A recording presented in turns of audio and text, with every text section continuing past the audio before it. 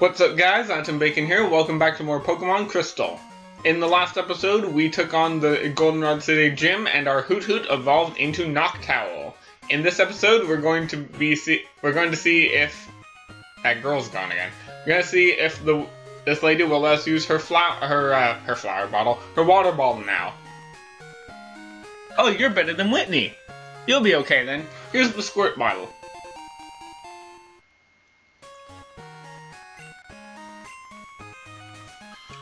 We got the squirt bottle. So now, we can go to the Wiggly Tree again.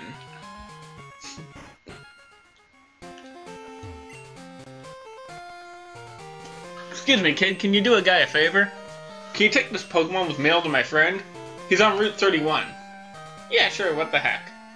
You will? Perfect, thanks, kid. My pal's a chubby guy who snoozes all the time. You'll recognize him right away.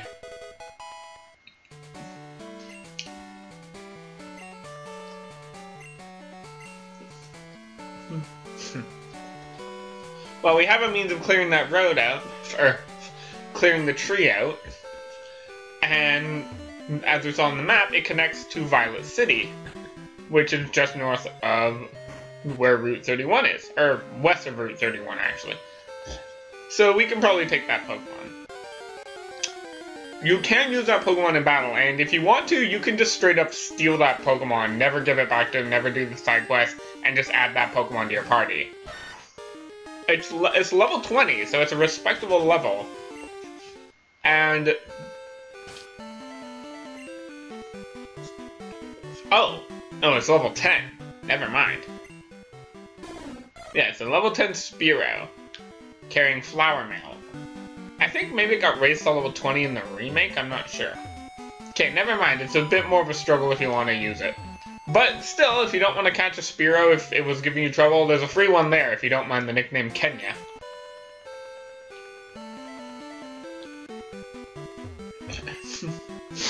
It's a weird tree. Use the squirt bottle? I'm actually going to wait a moment because I want to put Olive in the lead.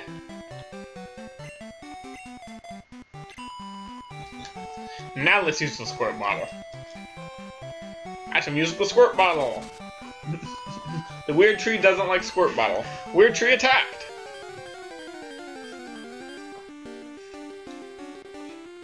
And it turns out to be a Pokemon called Pseudo-Widow. Don't be fooled by its guise as a tree. This is actually not a grass-type Pokemon. It is pure rock-type. If you have a... shouldn't be too hard to defeat by this point. If you don't have a grass, water, ground, or fighting type move, I'm honestly impressed.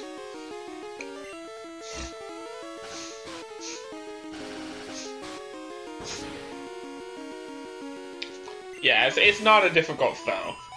I have used it in the past, like I have caught it and trained it. It's not bad. Did you clear that wretched tree? I'm impressed. I want you to have this. TM08 Rock Smash. So I'm actually not sure if you can have a fighting type move up to that point, but Rock Smash is a fighting type move. It does damage, has a chance of lowering defense, and can be used to get rid of trees, or not trees, get rid of cracked rocks in the overworld. Despite being used in the overworld, it is not an HM per se. On that note, actually, the move Dig has a field use as well. You can use it to get out of dungeons. Huh? What's that? You have mail for me?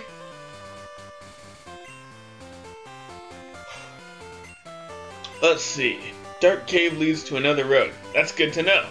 Thanks for bringing this to me. My friend's a good guy, and you're swell too. I'd like you to have something good in return. I know, I want you to have this. TM50. TM50 is Nightmare. It's a wicked move that steadily cuts the HP of a sleeping enemy. Ooh, that's scary. I don't want to have bad dreams. Well, that sounds like a perfect move to give to Noctowl then.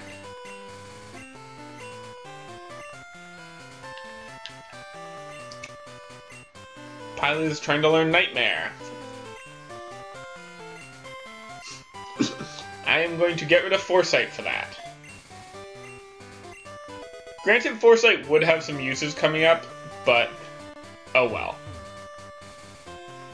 Well, speaking of Dark Cave, though, how's about we explored a bit? Because we have Mrs. Cutter with us, and she can learn Flash quite easily, so we don't have to give it to one of our actual Pokemon. So let's try exploring this cave a bit.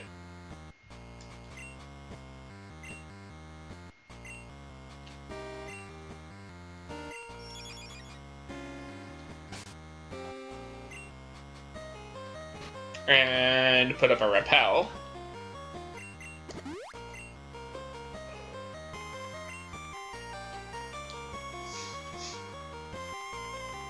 Have some cool stuff to explore here. There's not a lot that we can do right now, but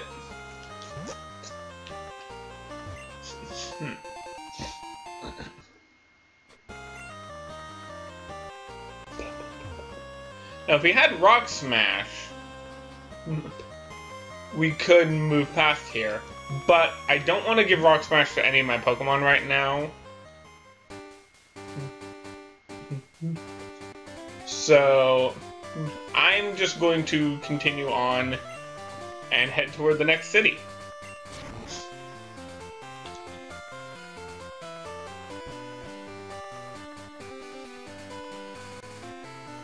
Repel's effect wore off. Oh, actually, we should probably go let the guy know that we ran the errand for him. So I'll meet you guys back when we are talking to him.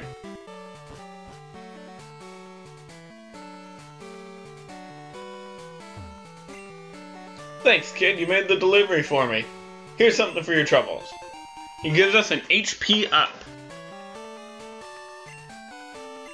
This will increase the base HP of a Pokemon. The increase might not be immediately obvious, but it will come in handy. Alternatively, if you don't want to use this, you can sell it for a decent chunk of money. But if you want any stat boosting items like that, like the vitamins, use them sooner than later, because once a Pokemon's battled enough, it will no longer be able to use vitamins. Because basically vitamins give you something called effort values. You also get effort values just for fighting, and you can only have a certain amount of effort values, so if you wait too long, you'll already have your effort values maxed out, and you won't be able to take advantage of the vitamins. So sooner than later is better. I probably will use it soonish, but I'm gonna wait just a little bit. But we have the next area to explore. So, what do you say we put a Pyles in the front? Actually, no. I'm gonna leave Olive in the front. Because Olive has Sweet Scent now. So we can show off the full new combo. Use Sweet Scent to lead in. And then let it rip. Jigglypuff. Level 16. I want to use Sweet Scent.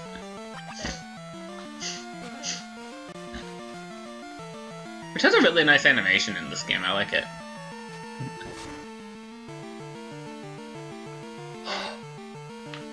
And now, switch into a Pyles.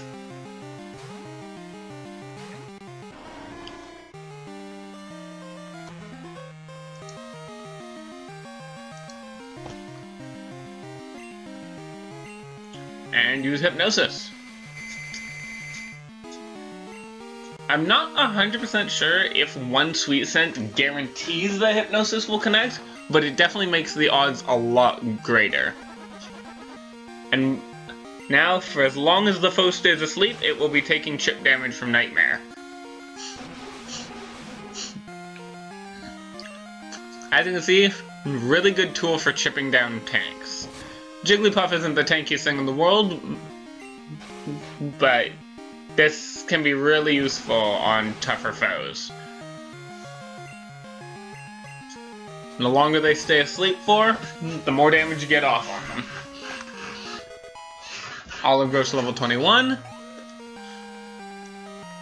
And we're just going to leave a Pyles in.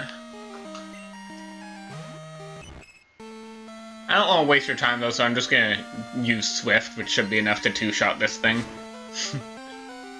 Easy. And yay, Growl failed.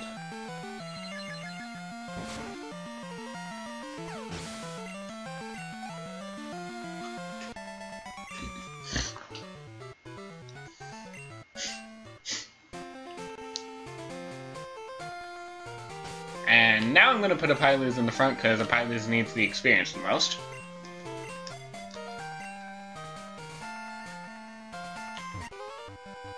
Pokemon can't do a thing if they're asleep. I'll show you how scary that is. Wow, that is ironic. That is beautifully ironic. Drowsy. Well, let's see just who's gonna show who how scary sleep is. Give him a taste of his own medicine. You like nightmares so much? Eat your own. This is why I love Noctowl.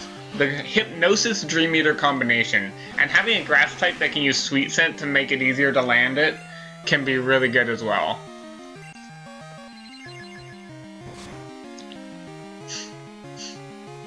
And the Nightmare should finish him off. Beautiful.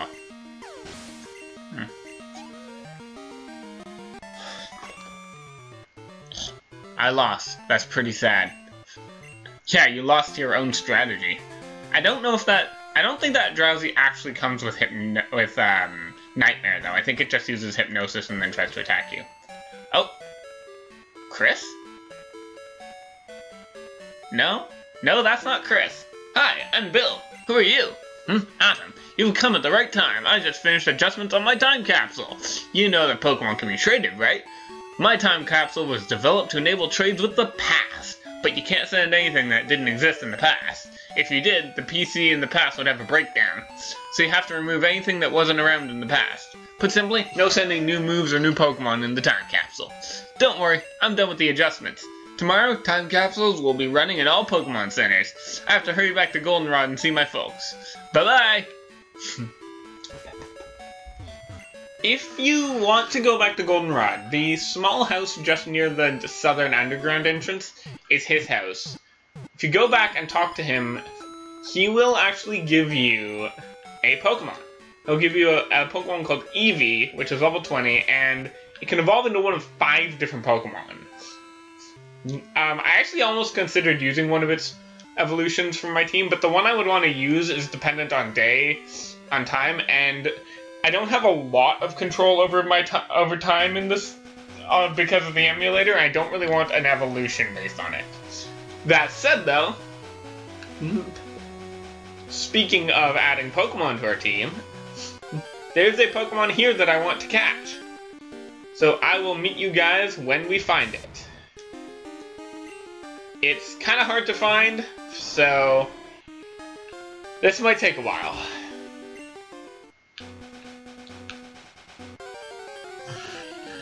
Wait, I have Sweet Scent. Why am I not using that?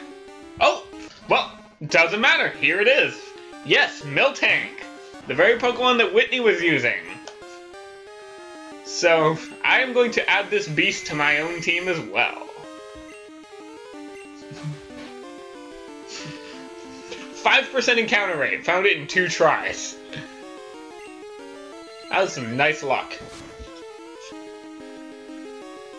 I don't want to risk a critical hit, so I'm just going to use Peck.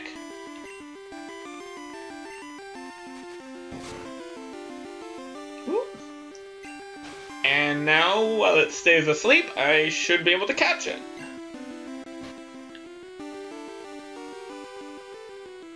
So a Great Ball.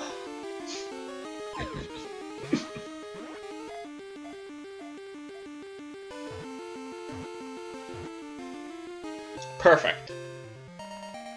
Miltank was caught.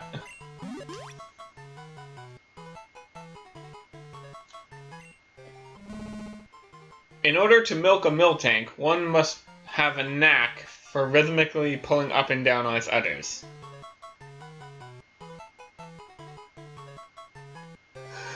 What? I've never read its Pokédex entry me in this game before. That's actually kind of funny.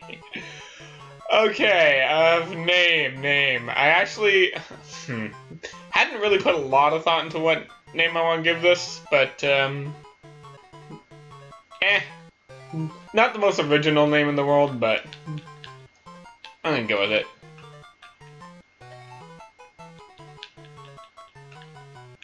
If it fits. Oh, it just fits. Dairy Queen!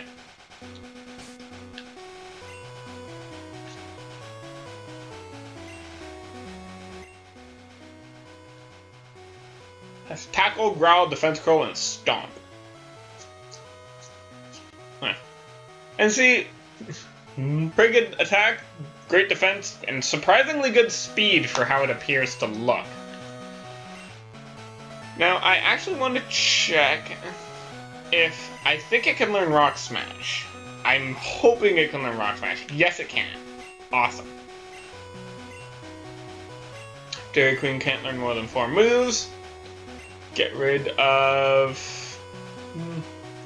I don't need Growl.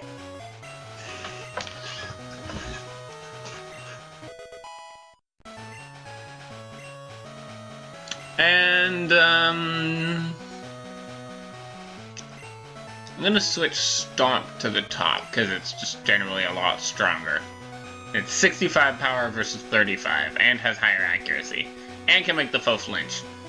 And, little known fact, is that if a Pokemon uses the move Minimize to raise its defense, Stomp will do double damage to that foe.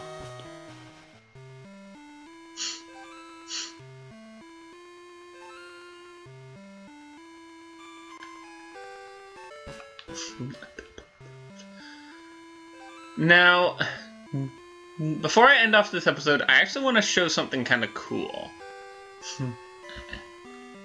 You might have noticed on the sides of the video are 2 towers.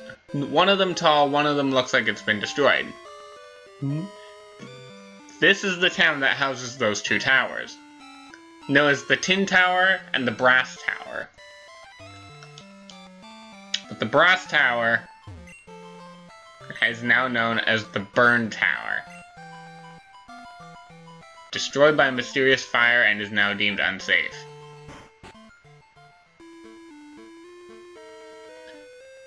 My name is Eugene.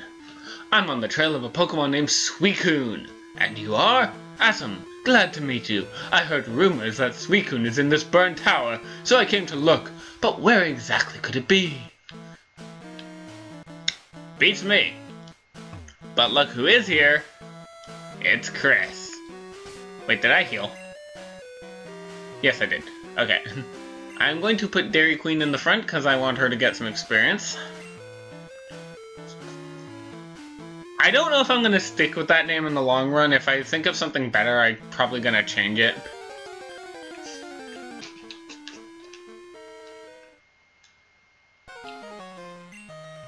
Oh, it's you. I came looking for some legendary Pokemon they say roosts here, but there's nothing here. Nothing after all the trouble coming to this dump. No way, it's all your fault.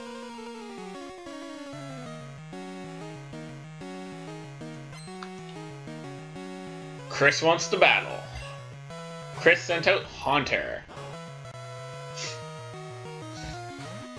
Go Dairy Queen. Unfortunately, I don't really have a means of dealing with this, so I'm gonna have to switch out. And what the heck, I'll let a Pyleas take it on.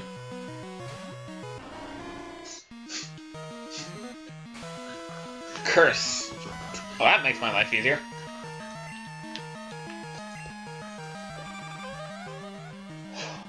Curse, it works differently depending on whether the Pokemon using it is a ghost type or not. As you saw there, with a ghost type, when it uses it, it cuts half of its HP and then does a fair chunk of damage at the end of every turn. If a non-ghost type uses it, it will increase its attack and defense but decrease its speed. Now in comes Magnemite. I'm actually gonna send out Mrs. Cutter for a moment here.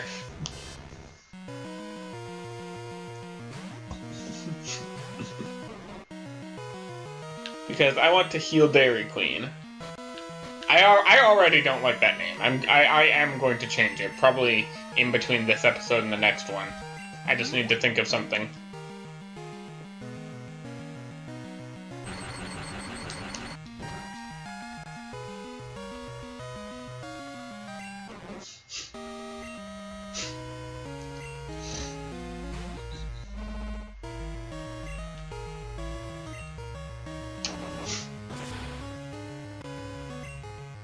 That was a crit.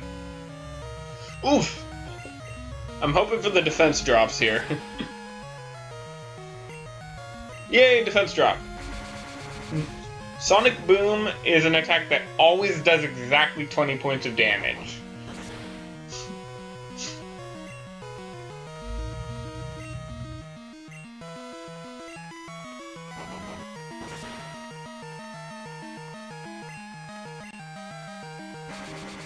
I should be able to kill it from this range. It's gotten 2 defense drops. Very good, very good. And Dairy Queen levels up. There's Zubat. I'm going to stay in... Basically, I want Dairy Queen to get as much experience here as possible. I didn't need to use any of the super potions in the Whitney battle, so I can use them all here.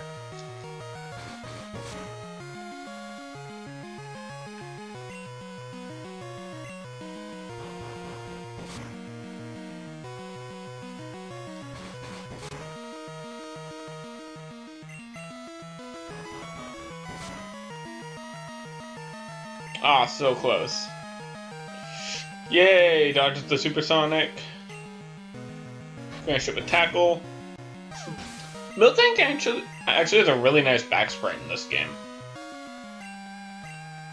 And in comes Quilava. Big Bad level 22. I think I'm going to switch out and let Crystal fight this.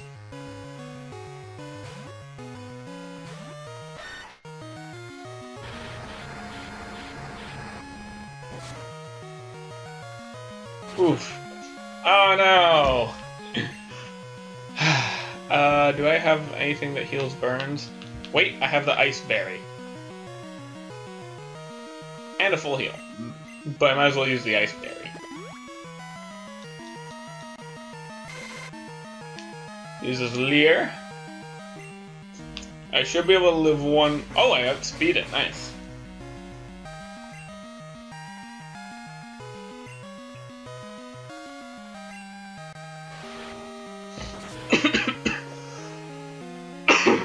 And critical hit. Nice.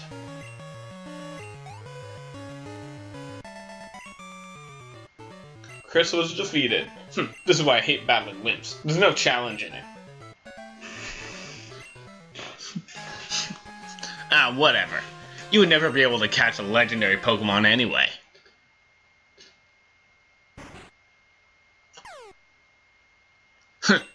What are you doing falling into a hole? Some genius you are. Serves you right.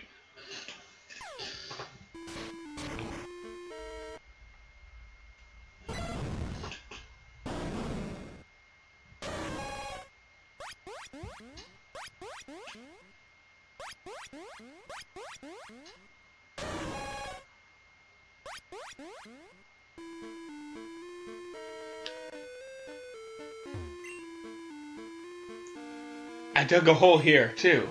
I was shocked. Suicune raced by like a blur, right in front of my eyes.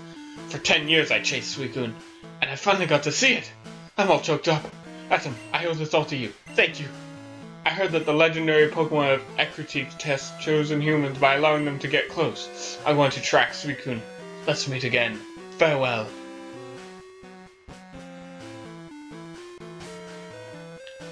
Who's in the lead right now? I'm just gonna put Crystal in front. There's some stuff we can get in here. Well, that's blocked by strength. Oh. See if Oh, I guess we can't really get anything. Oh well.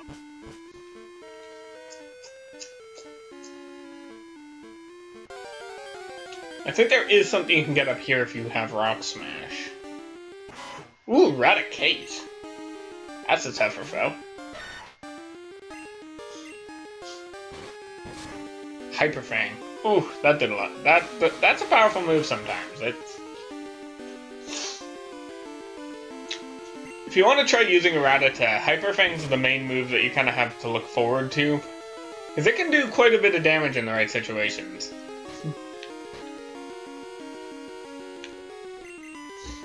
I'm gonna heal up.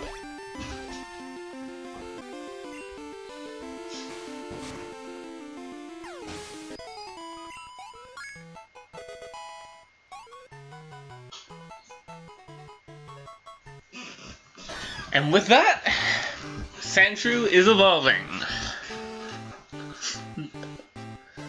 Our team's getting quite a bit stronger, very quickly.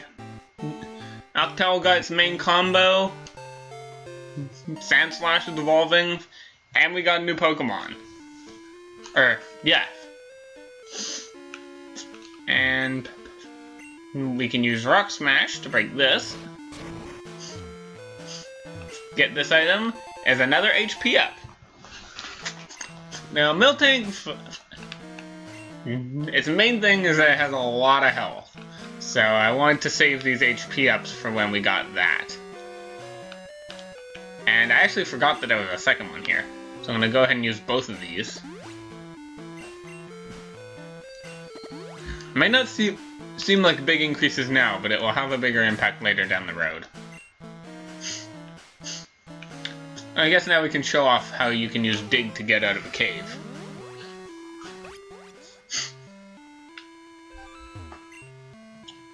This guy wasn't here before. In the distant past, this tower burned in a fire.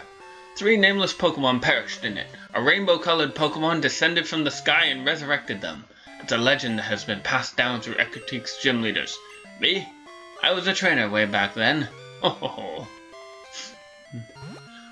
Speaking of gym leaders, I think we are going to go and check that out soon. But explore around a little bit more. What's this place? Ecritic Dance Theater.